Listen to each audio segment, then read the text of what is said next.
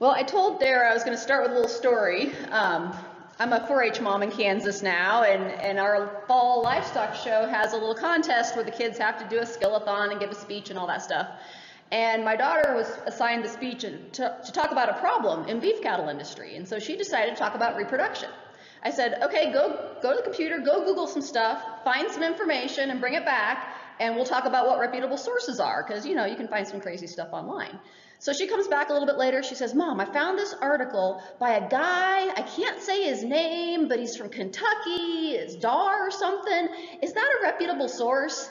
I said, well, actually, academically, absolutely. Otherwise, maybe a little sketchy, but yeah, that's a good reputable source. So Google found you in that case. But I'm very excited to be able to be here today to talk a little bit about crossbreeding. I do have to say, though, that I feel like I'm giving a physics lecture to Einstein because Dr. Larry Cundiff is sitting here in the audience, and it's a little intimidating to talk about crossbreeding in front of somebody of his experience and stature. But if I get something wrong, Larry, you jump right up and correct me. So, like Dara said, I teach at K-State, and I've taught animal breeding for a lot of years now. And so one of the topics we talk about quite a bit is crossbreeding. And so one of the things we start out with, and we talk to our students about, is that really, as an animal breeder, you've only got two decisions to make. You have to make selection, and then you have to make a mating system. Only two things, right? How easy can that be? And then we spend the next 16 weeks talking about that. So it does get more complex. But when we talk about selection and mating, we're talking about, first of all, selection is improving that additive piece of genetic merit, and that's our EPDs. Okay, improving cattle through the use of EPDs. But then taking that genetic merit that we've improved through EPDs and using mating systems to match that correctly and hopefully optimize heterosis and get some breed complementarity. Okay, so that's one question I always ask on an animal breeding exam. What are the two tools of an animal breeder? But another question I always ask is, what are the benefits of crossbreeding? And again, there's two. There's two answers to that question. One is heterosis, and the other is breed complementarity. And we'll talk about both of those things. So first of all, what is heterosis? And we probably all have an idea in our mind, but when we think about what it is at its basis, it's really just how much better is a crossbred progeny than he should be. Okay, and so another term you might hear is hybrid vigor. That's the same thing. Heterosis is the same as hybrid vigor. But if we think about the mean for breed 1, or breed A, and the mean for breed B, those crossbred progeny should be right in the middle. Right? They're half breed A, they're half breed B, they should be right in the middle. But sometimes they're more superior than that. Okay, they're better than their expectation. And that's what I'm showing here on the left. In this case, we have an offspring, the actual AB, that is even better than both parental breeds, and sometimes we see that. But we also might have heterosis, where we've got divergent breed A and breed B, where the half-blood progeny aren't better necessarily than both breeds, but they're still better than we expect them to be. Okay, I think the best example of that right-hand scenario would be our dairy industry, right? Most people are milking straight-bred or mostly straight-bred Holstein cows. And that's because even though there is some heterosis for milk production, that Holstein cow is so superior that the half-bloods can't exceed her. Okay, so heterosis is simply the fact that those crossbred progeny are better than they should be based just on their breed composition. Okay, so we're going to dive a little bit more into the genetic basis for this and why we have heterosis. And so what happens at the gene level when you crossbreed is you actually get more heterozygous gene pairs, right? That's where the word comes from. Heterosis is heterozygosity. So we get more, in this example, big A, little a genes, and less big or little little. And that's absolutely the opposite of inbreeding. Heterosis and inbreeding are two sides of the same coin. When we inbreed, we get more homozygosity, more big A, and little a. Now, that's one fact. The second that we need to understand is that in general, on average, most of the time, the less favorable allele of a gene pair is recessive. Now, I have tend in big letters because it's not always true. But in general, the less favorable allele tends to be recessive. And the best way to understand that is to think about what if it wasn't, okay? Let's say, what if the dominant allele was the bad allele? Okay, and so on this example on the left-hand side, if we've got a lethal allele, okay, something that kills the animal, if it's dominant, that means both big A and big A little a are dead. What happens to that defect in the population? It's gone, right? The only animals left to reproduce are little a. Okay, so lethal dominants don't live in the population very long. What about a polygenic trait? Okay, a trait like weaning weight, or carcass quality, or fertility, or all the traits that we care about and have EPDs for. Okay, there's hundreds of genes that affect those traits. We don't know how many, hundreds. But they all have a little effect. And so in the same scenario, if the dominant allele was the unfavorable allele, and maybe in this case it's a few pounds of weaning weight. It's not lethal, it's just a few pounds of weaning weight. But over time, if we're selecting for increased weaning weights, for example, you can see how over time we're going to select fewer of those big A animals, aren't we? They're on average a little bit lighter. Eventually that big A will be selected out of the population. Okay, so again, the point of this is that in general, the less favorable alleles, the bad stuff, tends to be recessive. Okay, so here's why that's important to understand heterosis. Okay, so we're going to go through an example. And this is one of the cool things that has come out of genomics in the last few years, is starting to understand some of these embryonic lethals. These lethal alleles that kill that embryo before it ever implants even. So we never knew the cow got bred, she just came up open.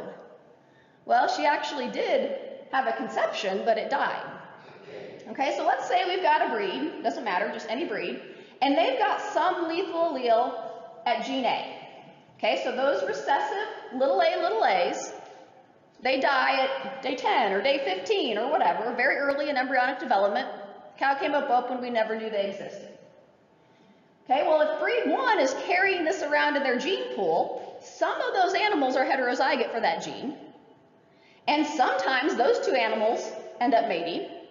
And here's the Punnett square you probably all saw in your biology classes, where if you've got a bull and a cow that are both carriers of this lethal allele, we know that 25% of those offspring will not survive. And in this case, they didn't survive. We never saw them. We didn't know they didn't survive. Okay, and so now we're in this example, we're going to have another breed, a totally different breed, and they've got a different embryonic lethal, gene B. Okay, but the exact same scenario. It's floating around in that breed at some low level, and when you happen to have two carriers mate, you have a 25% chance of that being a lethal embryo that doesn't survive. Okay, so now let's look at these breeds, and let's just say I'm making up an example of this lethal in breed A. We're going to say that in this gene pool there's 80% big A alleles and 20% little a's. Okay, it could be anything, I'm making that up. But that little a is floating around in those animals at 20% frequency. However, breed 1 doesn't carry the B allele. They don't carry the bad B. They're all homozygous for B. So what happens when we cross purebred A and purebred B? Or sorry, purebred A to purebred A? Well, we can see that when that bull goes to make sperm, 80% of his sperm have the good A allele, and 20% of bull sperm, and this is thinking of bulls as a group in that breed, 20% have that little a that's bad. Everybody's good for B, we don't worry about that right now. Cows down the side, they're the same. 80% of the cows' eggs have the normal big A. 20% of the eggs made by that cow herd are going to carry that recessive lethal.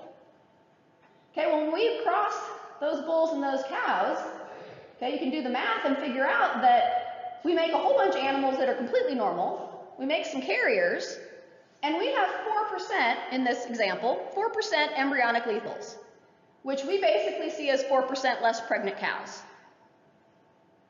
Okay, that makes sense? Okay, breed 2, that is a carrier for that lethal little B allele.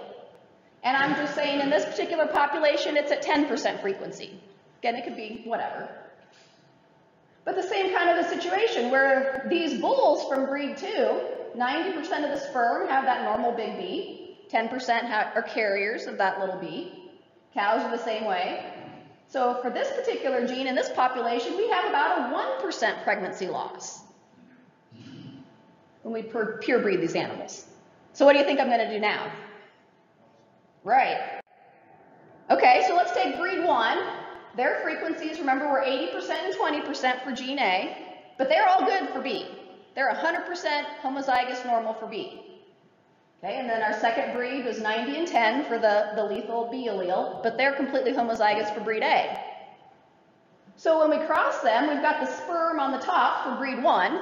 80% of them are big A, big B, but 20% carry the lethal little a.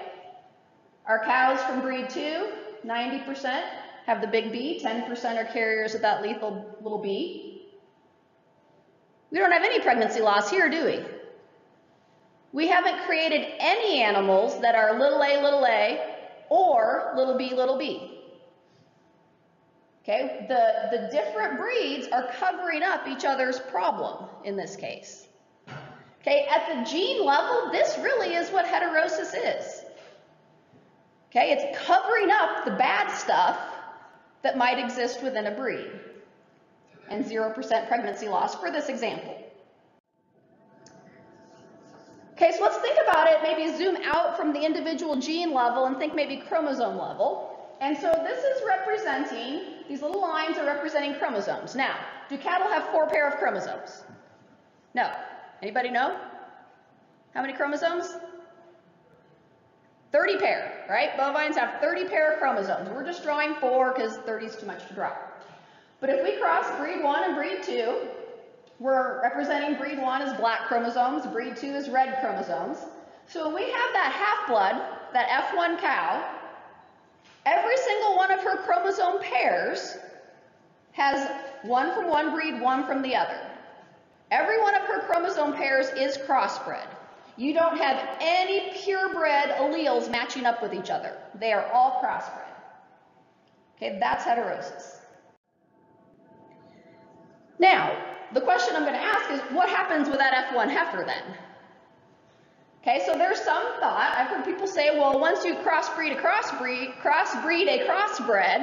the heterosis goes away. But that's not true. We do retain heterosis. Now, we don't very often retain all of it, and that's a problem that we'll get to, but we do retain some. Well, how does that work? Okay, well, here's our F1 heifer that we just made of a cross between this black chromosome breed and the red chromosome breed. Let's say we take that heifer and cross her back on her sire breed. Not her sire, it's the same picture, but let's assume it's a different sire of that breed. Well, that sire, when he makes a sperm, every chromosome in that sperm is from that breed, right? They're all black chromosomes. But when that cow goes to make an egg, it's a random choice at every chromosome between the black or the red. Maybe chromosome 1 is black, and chromosome 2 is black, and chromosome 3 is red. It's random. Okay, so on average, every egg will have about half red chromosomes and half black chromosomes. So when that egg and sperm come together, you're going to have, on average, half the time, a black chromosome and a black chromosome together. So basically a purebred chromosome pair. But half the time, on average, you will have a black chromosome with a red chromosome, so a crossbred chromosome pair. So that back cross heifer, in this case, is going to have, on average, 50% heterosis. 50% of what the original had. What about if you intercross 2 of those F1s? So let's say we made some bulls and some heifers from our purebred cross, and then we breed them together. Well, in this case, we've got a lot more options of what can happen. Maybe the bull puts the black chromosome 1 in the sperm and the red chromosome 2, and you can think about all the possibilities. The cow does the same thing on the egg.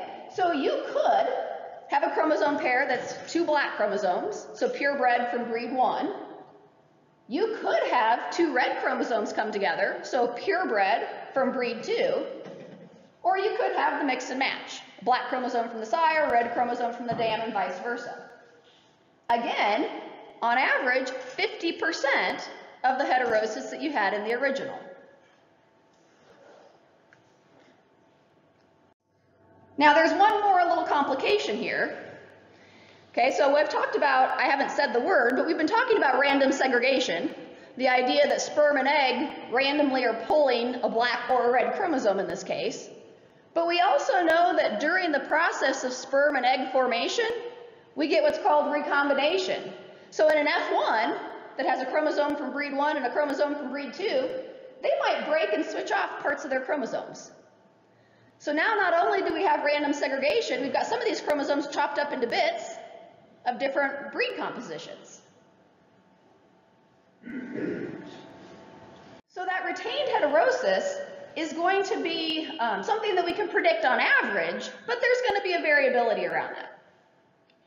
Okay, part of that is due to the relationship between breeds. If you have two very closely related breeds, they're going to have chromosome segments that are the same, basically. But also, because of this random segregation and recombination, we're going to get some individuals, if you had a full SIB family, some of those individuals will have a little more red or a little more black, and you'll have some variation around that 50%.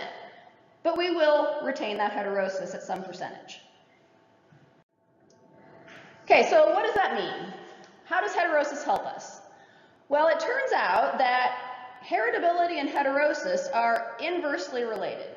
And so we know that heritability is the value that lets us predict how good a job we can do with selection. For highly heritable traits, we know that we can make really good progress using our EPDs. Okay, for lowly heritable traits, we can still make progress using EPDs. I'd probably get run out of this room if I said otherwise. We still for sure can make progress. But for lowly heritable traits, it's harder. It takes longer and it's slower. But what's interesting is that the boost, the benefit that we get from heterosis is higher for those traits that's harder to make selection progress on. So we get a really big bang for our buck on things like fertility, survivability, longevity, health. We get a lot of boost from heterosis for those traits. Not so much when we think about end product traits. There's not as much heterosis for something like a carcass trait in general. Now, if I was going to ask this crowd, of those traits for a commercial cow-calf producer, which are the most economically important? Which of those groups? Probably the reproduction, right? And this is a very classic paper that Melton wrote, an ag economist, back in the 90s, and I haven't seen an update that's better yet, but showed that for a cow-calf producer, reproduction is 10 times more important than end product, with growth in the middle. Okay, I think that's probably not as much now, but if there's no calf born, it doesn't matter how good of a carcass he would have had, right? So reproduction is still king for a cow-calf producer, and we know the heterosis is really going to help us there. And here's where I'll tip my hat again to Dr. Cundiff and his colleagues at Mark, because most of the work, the really great work that's been done in heterosis has been done at Mark since, I don't know, the 60s, 50s maybe. They started working on crossbreeding and measuring heterosis. And the number that's thrown out a lot is from kind of the classic studies was somewhere around 20 or so % improvement in weaning weight per cow exposed by having crossbred calves and crossbred cows.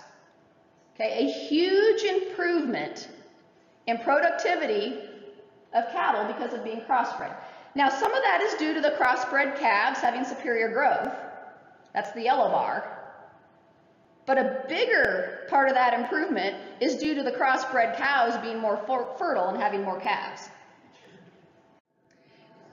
In fact, some of the data shows that a crossbred cow lives somewhere a little bit over a year longer in the herd, has about one more calf during her lifetime, which translates to about 600 pounds of weaning weight between that extra calf and all the other calves weighing a little more.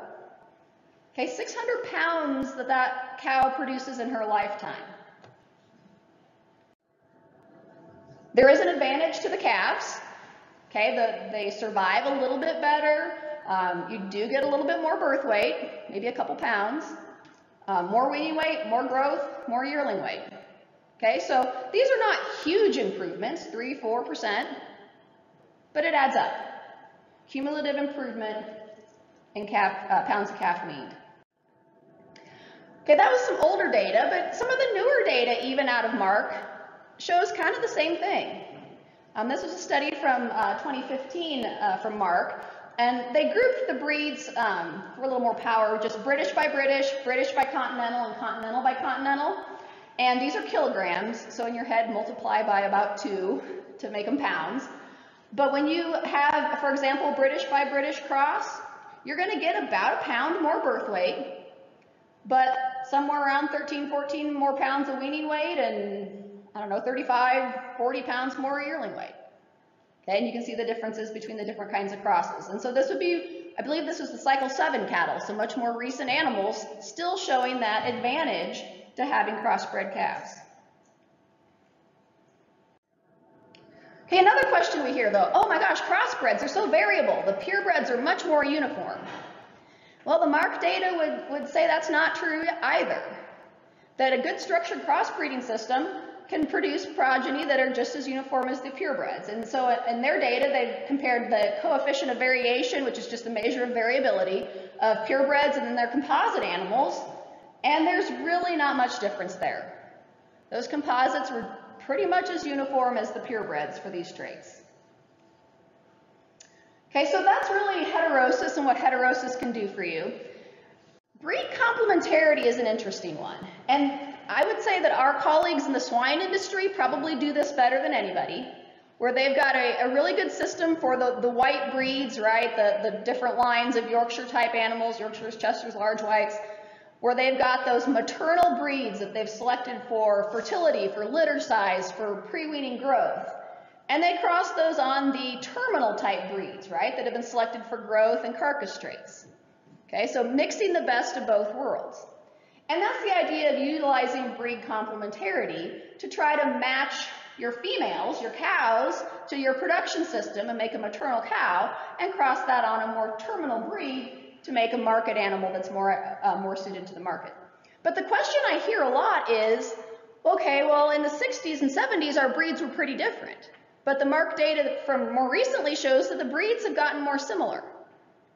Do we still have complementarity? And my answer, I think it's yes, maybe not what we did in the 70s, but there are certainly differences between breeds, and there are certainly different lines and different sires within different breeds that allow us to match those together and take advantage of that complementarity. But I want to do a little caveat, because I do hear, again, I get the question, well, crossbreds are always better then, right? Crossbreds are always better than purebreds. Like, no, I'm not saying that, right? Because if you have an excellent quality breed 1 and an excellent quality breed 2 and you cross them, you're going to make a great crossbred. But if you have a pretty mediocre breed 1 and a pretty mediocre breed 2, you're going to have a pretty mediocre crossbred. Okay, so crossbreeding can't get you out of bad cattle. Okay, you can't take bad cattle, cross them, and make good cattle. Crossbreeding doesn't take the place of selection, but it can add on, right? It's a complement to selection. And I'm going to go back to a little math, not much there, just a little bit.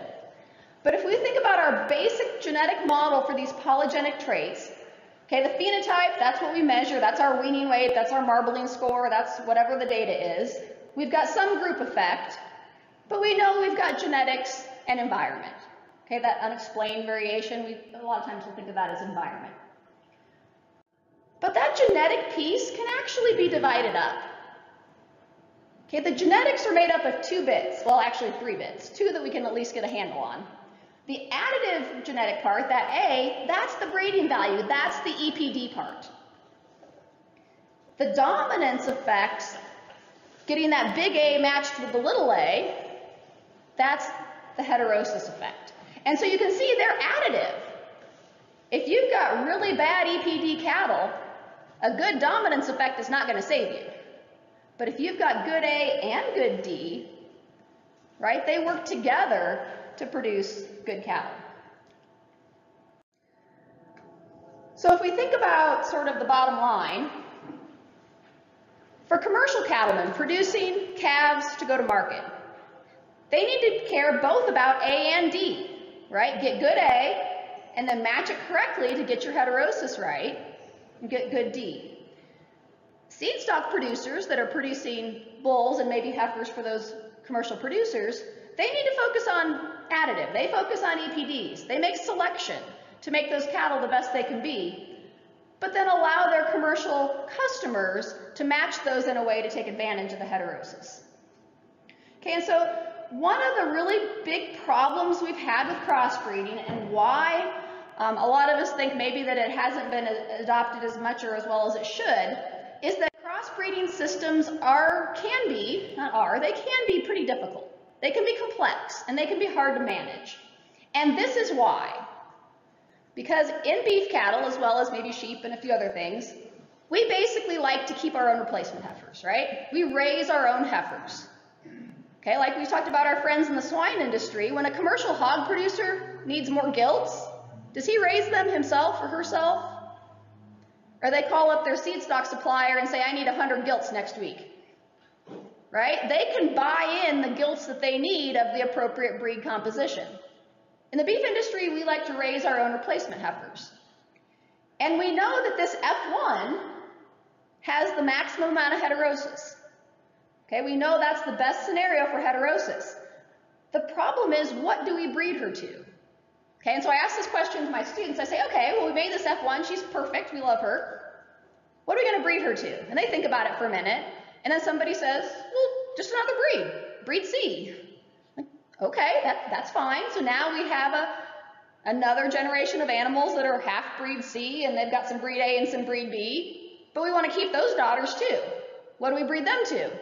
And then somebody will say, breed D. Say, okay, you guys realize that pretty soon we're going to run out of breeds, right? We can't do this forever. And so that's the crux of the problem with crossbreeding systems. We've got to figure out how to put a system in place that allows us to keep our heifers, but also allows us to optimize heterosis. And notice I'm going to say optimize because we can't maximize it. We cannot keep it at its maximum level, like this F1 cow, and keep replacement females. We can't do that. And so we've come up with systems that will help us manage that. The problem is that some of them are pretty complex. Some of them require 3 or 4 bulls. This is something else I tell my students. Okay, you graduated, you're a consultant, you go to a producer that is looking to implement a crossbreeding system. They've got 30 cows, and you give them a system that requires 3 breeds of bull. You're fired, right? It has to make sense. A crossbreeding system has to make sense with the number of animals, for example, that the producer has. It has to produce replacement heifers. And you've got to be able to produce replacement heifers that are going to make good cows. And we are in a situation where sometimes the most efficient cow is not necessarily the same as the most efficient market progeny. So how do we balance those concerns and replace our herd, but also produce progeny for the market that work? Okay, another problem that we might have, especially in small herds, is if you have just a handful of animals of lots of different breed compositions, that's hard to market as a load lot, right? We need big load lot groups of uniform animals to market. And depending on the system, that can be a challenge. And obviously, environment and management is going to constrain any system. When we talk about the different systems, we've got rotational systems where we're switching out breeds of sire or between different breeding pastures. That requires at least a couple of breeds of sire. Terminal systems work great if you've got a source of female. Okay, and that's difficult for beef cattle. There are some systems that combine those two. But of course, we also have, in the last couple of decades, more access to composite seed stock than we ever did. And that's another way that can help us to manage these crossbreeding systems and optimize our heterosis. But always remember, we're trying to optimize that heterosis. It can't be maximum, but we can optimize it. We'd like to have relatively uniform lots of calves to sell, and it's got to be able to keep going. When I ask the students, and what will you breed those daughters to? And what will you breed those daughters to? That answer has to be apparent in the system. And so we're not going to go into different crossbreeding systems, but I would reference you to the sire selection manual. It's online, and there's probably a few hard copies still floating around out there, but it has a really nice chapter on the different kinds of crossbreeding systems and how you might manage those to optimize that heterosis and take advantage of breed complementarity. So I was given 30 minutes, so I'm going to wrap it up. For genetic improvement, we've got two things we can do. We make selection. We utilize EPVs to make cattle the best they can be. And then we mate them appropriately to take advantage of both heterosis and breed complementarity. Those are the two tools that we have that we can utilize.